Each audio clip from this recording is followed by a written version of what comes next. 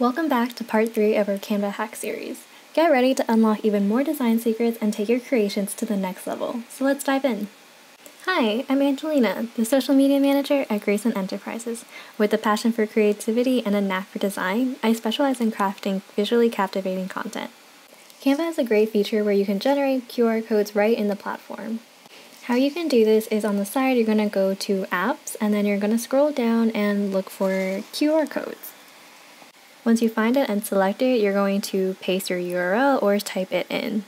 You can then hit generate code and it will automatically create a file image on your document.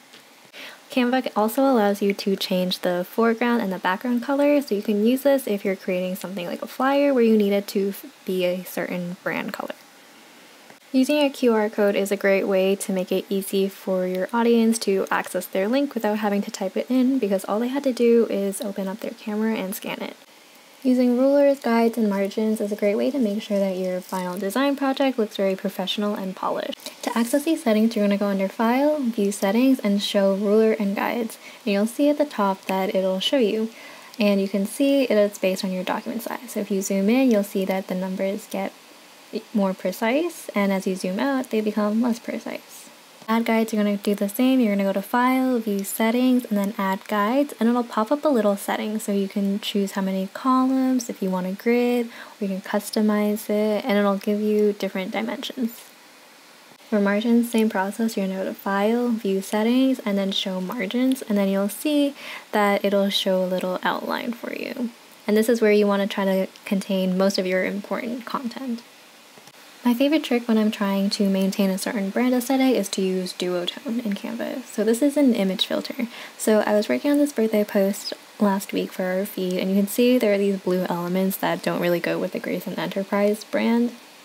So how I went about fixing this is I would click on the image and then go to Edit Photo. Under Filters, you're going to scroll and you're going to look for the filter called Duotone. And you can see there's a whole bunch of different color options here that you can go ahead and use if you think they fit right. But what's great about it is you can actually go and change the colors of the highlights and the shadows. So I'm just going ahead and pasting in our pink from our brand guide, and then you'll see that it changes the colors of the image. You can also change the intensity if you want to keep some of that original image colors in the photos, but I'm just going to leave it as all pink. If you have Canva Pro, there's a good feature that you can use to resize your files. For instance, I've created this Instagram post that I want to reuse on our Instagram story. So all you have to do is go to the top where it says Magic Switch, and you'll see there's a resize, and it'll give you different dimensions, and some are preset. You can also go ahead and create your own custom size. I'm just going to go with the preset because I'm creating it for an Instagram story, so I'm just going to go ahead and select that and continue. You're going to see two options. So one is to copy and resize, or resize this design, which is going to take this current file and resize it for you. I'm going to go ahead and copy and resize, and then open your story. So this is going to open the file in a new tab for you. Typically Canva does a good job, but there are some times when you might need to play around and fix up the file just a little bit to make it more towards your liking and to fit the new dimensions.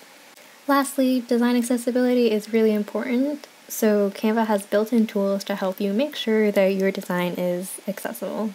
Under File, you're going to go to View Settings and check Design Accessibility, and you're going to see that has 3 categories: typography, color, contrast, and alt text. The blue dots are indicating the issues with the accessibility, so you can go ahead and click that and it'll tell you the reason. So in this case, this one is the small text size is an issue and makes it really difficult to read. So we can just crank up the font size until you'll see that it disappears, meaning that it's good. Also, just go to the different categories that they have. So let's go to color contrast, and there are 4 issues, and it's low contrast text. So as you can see when you're far away, it's really hard to read. Even close up, it's hard to read the white on the pink. So you can go ahead and select it, and then we'll change the colors to something darker. So you can see if I play around with this gold color, you'll see it's still an issue. If I go with this blue color, also still an issue. Go to black and you'll see the issue is fixed. The last category is alternative text. So this is adding a certain type of text to your images that describe what the content and the context of the image is for people with lower vision and blindness.